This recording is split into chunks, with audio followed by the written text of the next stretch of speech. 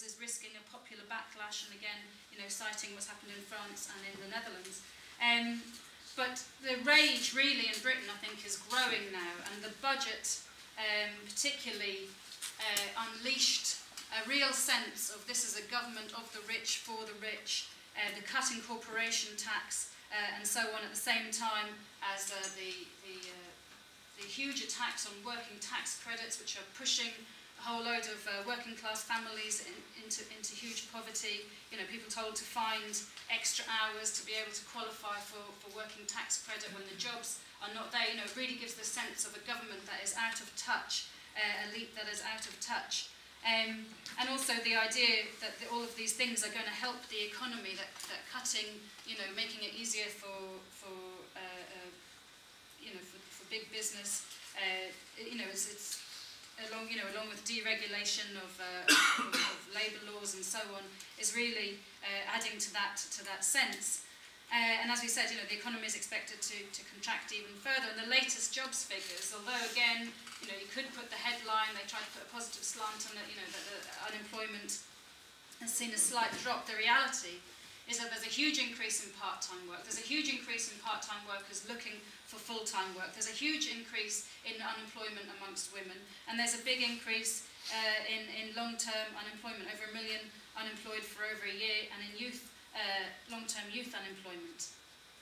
And of course, we've been campaigning on the question of workfare, but it gives the lie to that, that these schemes are actually going in any way to help and to relieve the situation. Really, what it is you've got unrelenting misery being shown.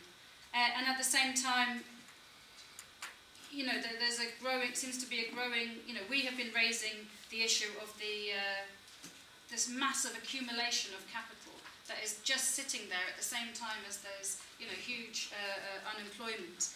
And again, just this article in the Telegraph in the last few days, in response to the double dip, it's talking about the cash piles. It says, part of the challenge for advanced economies is that companies have lost the confidence to invest and are therefore hoarding profits rather than spending them. In the UK alone, the corporate cash mountain has doubled over the past decade to 754 billion, and we kept putting a figure in the paper for what size the cash piles were, and then people would write in and say, actually, we've seen evidence to say it's bigger, and it kept on growing. It's a sum now equivalent to half of GDP, and much of that growth occurring since the crisis began.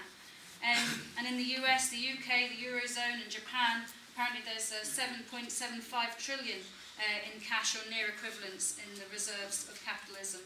So that means that excluding China, it's roughly half of the equivalent to roughly half the GDP of the biggest economy in the world, in the US, is sitting idle. Obviously, the historic role of capitalism is to invest in production, and that is exactly what it is not doing. And so, what do we say about it? I mean, I think it gives us a huge opportunity to say that the cuts are not necessary, that unemployment is not necessary, that we should say, to use it, to demand a capital tax of at least 50%. I mean, I think that has got to be something that we start to use regularly, that they could use that amount to cancel the debts of Greece, of Ireland, Portugal, Spain, etc., but also linking the use of that money in investing in a massive programme of public works, linking that to the need to nationalisation. We wouldn't just leave it there, but to link it and give the illusions that that by itself would be enough just to unleash the capital, but to link it to the need for nationalisation of the commanding heights of the economy, and also to introduce, of course, a democratic planned socialist economy, by way of actually making it lasting and control over it. But it's not just on the economy that the condems are under pressure, as I headlined. The latest round of the Murdoch-Gate saga is coming closer and closer to Cameron. Jeremy Hunt seems likely, there's growing pressure for him to be for the chop. The big pressure now on Cameron to order an inquiry into breaches of ministerial code after the emails and texts and stuff between the Department for Culture, Media and Sport and the communications with Murdoch over the B-Sky B bid have come out, and again reveals how out of touch. There was a thing in the paper last week showing that Jeremy Hunt is seen as really popular by Tory MPs. He's seen as, you know, a really good face for the Tory party, because one of the reasons that they gave is that he goes into Tesco's and talks to shoppers in the fruit and veg aisle. But the poll yesterday revealed the true situation, which is 5-1 in favour of Hunt to resign. 2 to 1, this is the Comres poll just out last night, 2-1 margin. By a 2-1 margin, the respondents thought that the government is incompetent, and a ratio of 67 to 21% thought that Cameron and Osborne were completely out of touch with ordinary people. And it, you know, people are a bit sick of the whole Murdoch scandal, but it just reinforces again and again the fact that this government is a government acting in the interests of the rich. But what is the vehicle by which to act on that? Because the Miliband is making some clever little speeches in Parliament in response to the situation. But, you know, is he going to drive home the advantage? It's almost certainly not. He's missed so many opportunities. And as I said, you know, Labour is likely to make gains at the election, but not on the basis of huge enthusiasm. But before I go on to say a bit more about that and the elections, I wanted to say just something about the SNP and Scotland, because Alex Salmond in Scotland, I mean, it's obviously a bit far away from us here in the southwest, but it is important because he has captured, the SNP has captured some of that opposition to austerity, to the Tories, and to, you know, Labour being seen as another Tory party in Scotland. And, you know, as we see in Europe, in Spain, in Belgium, around the world, you know, the savage austerity is a driver of, you know, issues around the national question. And in January particularly, Cameron, you know, made a, you know, very heavy-handed blunder where he, you know, kind of from Westminster sort of, you know, tried to impose on Scotland what kinds of a referendum they would have regarding independence, saying it would only be one question on independence or not, that he would set the time, that he would set, you know, that Westminster would control it, and so on. And in response to that, figures were out that the SNP membership was up by 4,000 in that month.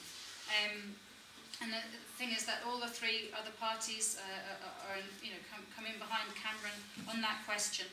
And I just raise this because I think it shows another way, you know, that we've got to raise our programme, and another way that we've got to talk about putting the Labour movement to the fore. Because we call in Scotland for a Labour movement conference to discuss the question, to advocate we would advocate a multi-option referendum. You know, in reality, you know, more powers is a legitimate expression of how do we get out of the crisis. But where, you know, Murdoch has been exposed, Salmond has been exposed now with these dealings with Murdoch around the B-Sky B bid as well, you know, claiming that it was all about jobs, but in reality, you know, it doesn't look like that to ordinary people. But also, earlier this week, coming out and saying that one of the things he would do to make Scotland, for Scotland's economy, would be to cut corporation tax further, you know, kind of reveals the true situation. So, you know, we'd say that in you know, Labour movement needs a workers' manifesto for how it would use devolved powers for the working class, the question of nationalisation of energy, job creation, of abolition of the anti-trade union laws, but also linked to the question of, you know, the need to build a mass working class party, and the link to socialism. But I mean, that was just a sort of a side issue, which I thought was a good way of raising those questions. I hope comrades will come in on sort of perspectives, because I know the Lib Dems have been a major factor in the southwest, but apparently, you know, according to one of the latest polls, 3% of people who responded thought that the Lib Dems were led by people with real ability, so it doesn't really bode very well for them, for the economy, and for the elections. But you can see them trying to make up ground again with one of the Lords, Lord Oakeshott, coming out and saying, you know, coming out kind of against austerity, saying that it was self-harm, to carry on without changing. And then also in terms of other vehicles for opposition, the Greens will be seen by some as a viable alternative. But again, they've shown their hand to a limited extent in Brighton very quickly, where they got control of the council. And there their first response was to say that we're against the cuts, but then when it came to the budget, they proposed raising council tax. When that was stymied by the Tories and Labour, they then have voted those plans to make quite savage cuts. So, going into this election, none of the parties are popular. There is this crisis of legitimacy, general disaffection. I don't know if anyone's been reading this column in The Guardian of this guy who started in John O'Groats, and he's making his way down the country to see if how people are voting, what's the interest in the council elections, and the overwhelming response that he's getting is, what's the point, kind of thing. And it's little wonder. I know that comrades in the South West have been doing a lot of campaigning around the issue of the NHS, and there, it's writ large, really. Again, the huge crisis, the huge threat now that the Act has become law, a product of the economic conjuncture where, privatisation is seen really as the only surefire way of big business to be able to turn a profit, where consumption has been so depressed because of the cuts. But again, it'd be a platform for Labour to present themselves as an opposition. But Andy Burnham, for example, I think he spoke at the health conference, and they come out against they come out against this so-called 20 billion of cuts of what the government calls savings. But they can't really come out forcefully against privatisation, because they went for it big time. They provided the platform, obviously, for what the government is now doing. But I think the situation is summed up in a nutshell, really, by this scandal of Newham Council in East London, with the really social cleansing, a huge housing crisis, where there was no houses built for decades by either Labour or the Tories. 5,000 fantastic houses being built for the Olympics, but none of them going to go to people in housing need in the boroughs where they're being built. But I don't know if people have seen it, but these people being basically sent up to Stoke, 160 miles away. And you've had the housing minister, the Tory housing minister, coming out and condemning Newham Council for doing this. They're then blaming the Tory government for the cuts in housing benefit, the cuts that they're imposed on the councils and so on. But the point is that it makes it absolutely explicit how Labour is carrying out thoroughly every dot and comma of the cuts. So you've got the cold cruelty of the Tories and the utter bankruptcy of Labour writ large. But of course, we are offering an alternative, which is what I want to just briefly come on to. The Tusk campaign, because there's not elections everywhere, but we look forward to hearing about what's happening in the areas here that are standing. But it is a fantastic, what we've done through patiently building the Trade Unionist and Socialist Coalition, a step towards a new mass workers' party, which is, the absence of which is a huge factor weighing down on the situation. It has been really, really good. As comrades will have seen in the paper, we're standing, Tony Mulhern in Liverpool having a really big effect, 350 people at a meeting there on Thursday. We're standing in London as part of the London-wide list for the Assembly, not for the Mayor, unfortunately, but that's where you work in in a coalition with different groups with vetoes and so on. But it's having where we can reach people, it's having a fantastic effect. Like on Thursday, we had almost 100 people at a meeting in Waltham Forest come to hear Bob Crow speak, which is, not the norm, I have to say. But we've got a big problem where we're putting forward, a really good programme of anti-cuts and so on. When we can speak to people, it has a big effect.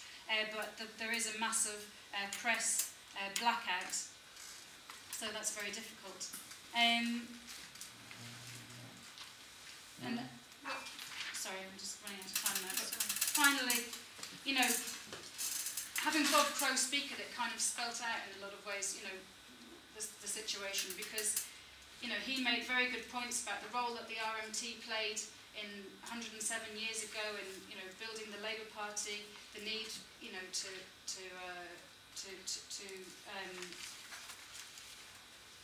stand against privatisation, the anti-union laws and so on.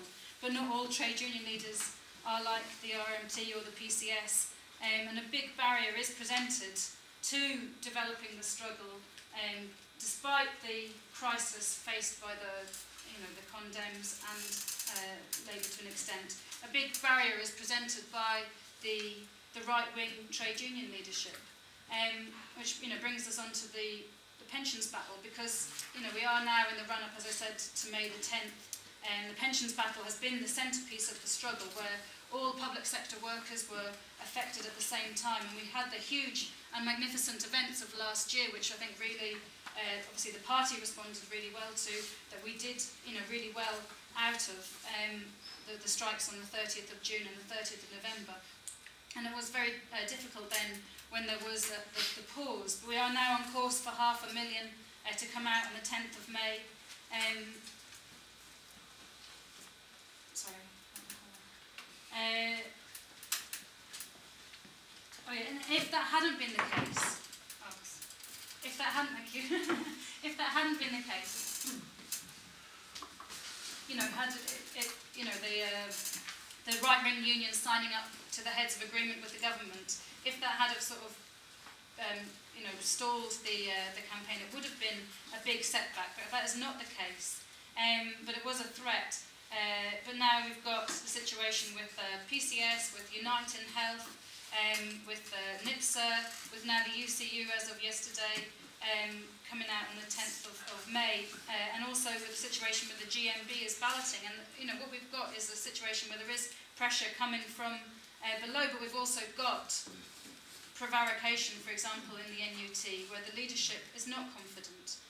But really there's no basis for a lack of confidence. When the NUT came out in London on the 28th of March, there was a very big response, and it was an overwhelming mood for national action.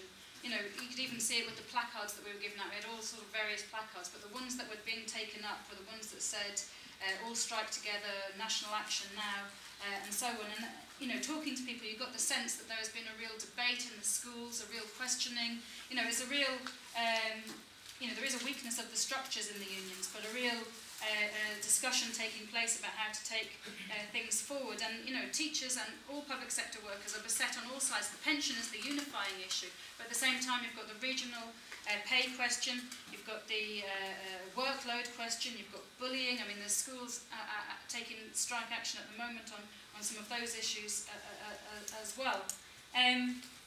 But now the National Coordinated Action has now been reignited, which is really significant.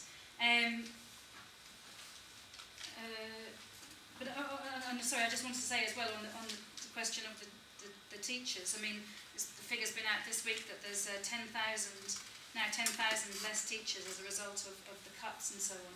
But there is also, at the conference, there was a meeting of a new sort of rank and file organisation of associations, which are like branches in the NUT, and that I think is significant. And again, in the Sparks dispute, we saw the rank and file organisation really having an effect on the leadership, but of course leadership as well. Where, you know, that's in a situation where the leadership is lagging behind. It's not, you know, we've got to balance it out. But it definitely shows the potential for the National Shop Stewards Network. And I think, you know, the conference coming as it does a month after, you know, the 10th of May, we've really got to have that in our sights as something that we prepare for. And that we see it, you know, as the role that it has played over the last year with the lobby of the TUC being an impetus to the calling of the 30th of November strike, and a huge potential for it to continue to develop in that way. And there is massive discontent. I mean, in all, you know, the public sector has taken action, but we've also seen, really kind of, I think, largely inspired by that there has been private sector, the MMP packaging workers in the northwest, the Sparks, as we said, you know, and other groups and sections of workers sort of taking inspiration from seeing those huge strikes. So, you know, we know that there is a definite mood, and we've got to develop that. So I'll just finish, really. So, you know, there is the question that is posed, really, is this austerity going to, just pure austerity, going to last forever? And I think we'd have to say that there's, you know, potential, definitely. The government is absolutely terrified of making concessions, but at the same time they could be forced to change by fear of being pushed out. So I think that, you know, that is a context for the discussion, but it also puts a big emphasis on the need to build our party and to raise our programme and to raise it boldly, because there is a rage developing, but there's also, you know, consciousness is very, very varied. With lots of different layers, and, you know, hope to hear about the reports of, you know, discussions that are taking place. But there is massive. I mean, like, I just had a report from the NUS conference, which has been a horrible place for the comrades to go to and intervene in. But you know, it's been controlled completely by the right wing. This year we had, you know, big, you know, 2010 there was a huge demonstration, kind of attacked really. By the NUS leadership at the time, then, and the movement, you know, not kind of supported by the NUS leadership. This few weeks ago, we had the calling of a walkout, which was a total write-off by the leadership with no preparation made at all. But then at the NUS conference, there's again sort of been a mood for, there's overwhelming support for a demo in the autumn, but also the left apparently won all the major debates and stuff. So you can see there's another straw in the wind of the potential for, you know, things from below to have an effect on the leaderships and on some of these right-wing leaderships. But also, you know, we should take inspiration, I think, from how rage can find an expression. Like, for example, what's happened in Ireland with the household tax campaign, where, you know, a few weeks ago 3,000 people met in Dublin as part of that campaign. You know, that is unprecedented, really, in the recent period in Ireland.